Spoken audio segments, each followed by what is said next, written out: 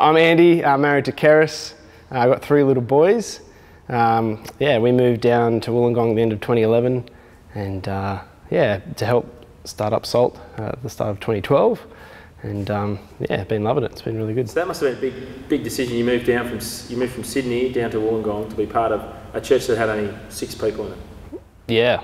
Well, if you count kids, it was a couple more, but yeah, it's pretty much just doing that. It was exciting. It was pretty scary and daunting at the same time. Moving away from family and friends. I'd been to Wollongong once. Keris had never been here before. Yeah, so lots of conversations, but in the end it's been really good, but yeah, hard at the same time.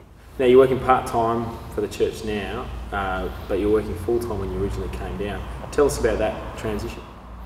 Yes, so I work part-time for a design studio in Sydney, southwest Sydney, so it's not too far from Wollongong. It's kind of worked well, and my boss there has been really great, he's happy to be flexible as well. And as Salt's grown, there's been opportunities to come on part-time. So originally that was 3 days a week, so I was doing 3 and 3.